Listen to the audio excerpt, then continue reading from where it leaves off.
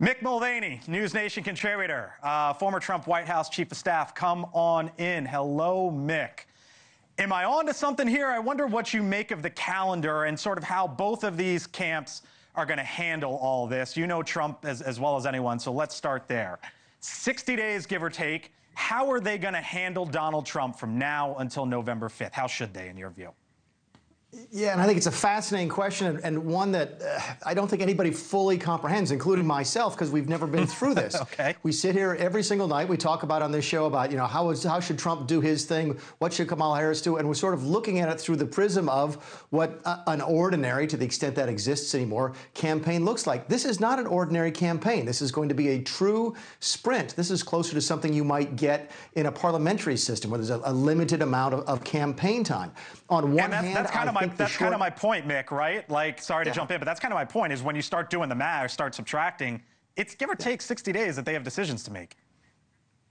So who does it help? On one hand, you got to say, well, maybe it helps Kamala Harris because she's unknown. She hopes to stay unknown, as you've already started to see. The more she talks, the more trouble she's going to get into. I was stunned that they actually put out any beef, any material on their economic policy, and all it did was give the Republicans something to sort of target. A huge unforced error there. So does it help her? At the flip side, you mentioned a couple of times the debate prep. Keep in mind, and I'm not joking now, Donald Trump doesn't need to do much debate prep. Here's why.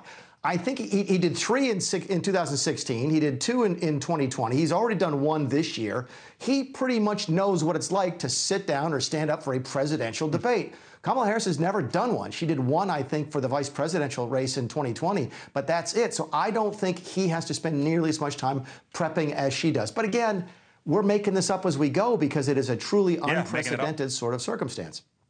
Mick, hang by here for a second. I want to go around the table real quick. Michael and Ashley, I'll start with you. Let's go Democrat, Republican. Michael, what would you tell the Harris campaign?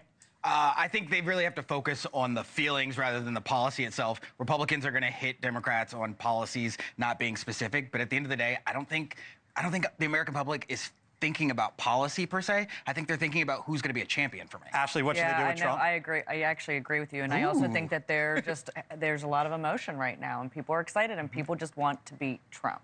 Aaron, from the perspective of what Trump's folks should do with him in these give or take 60 days, it's what?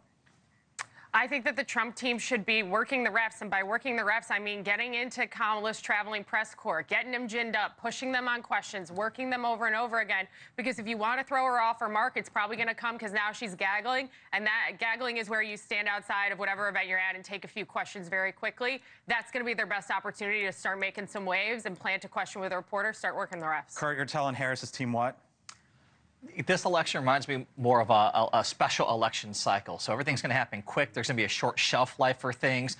If you make a mistake, if you have a misstep, move through it quickly. There's always going to be something around the corner to distract everyone, to change everyone's mind. And again, if you make this election about the crazy lunatic things that Donald Trump says, you're going to be on the winning side of this election. Mick, I'll give you the last word here.